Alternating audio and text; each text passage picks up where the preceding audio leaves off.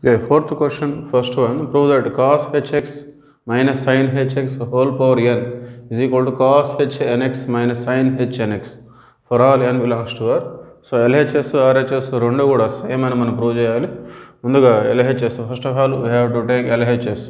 Cos hx means e power x plus e power minus x by 2. This is the formula for cos hx. Minus sin hx means e power x minus e power minus x by 2. Okay. This is the formula for sin hx. So రెండిటి కూడా LCM 2, denominator 2 ఉంది. Therefore take LCM. Both are having the same denominator. So take LCM. LCM is 2. So ఈ రెండు equal ఉన్నాయి కాబట్టి ఈ రెండింటిని as it ఈస్గా మనం నోట్ చేస్తాం. e power x plus e power minus x minus e power x minus into minus plus e power minus x. Here whole power n is there, whole power n. So plus e power x minus e power x are cancelled. We have 2e power minus x by 2 whole power n. So 2 cancelled, e power minus x whole power n, that means e power minus nx. Okay, this is LHS. Now take RHS. RHS is equal to cos h nx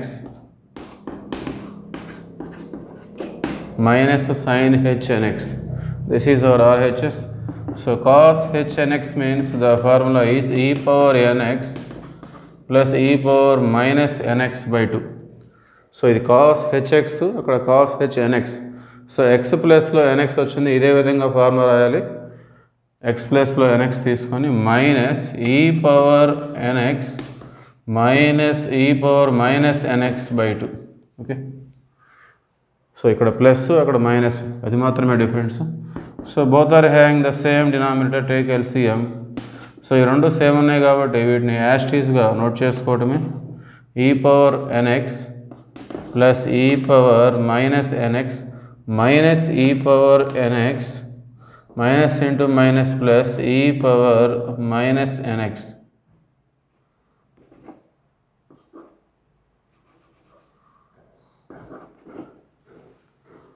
okay, so ఈ power NX plus ఈ power NX minus రెండు cancel అయిపోతున్నాయి.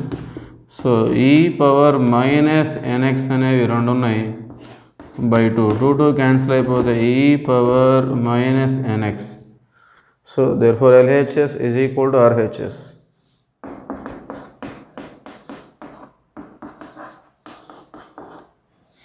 Right now?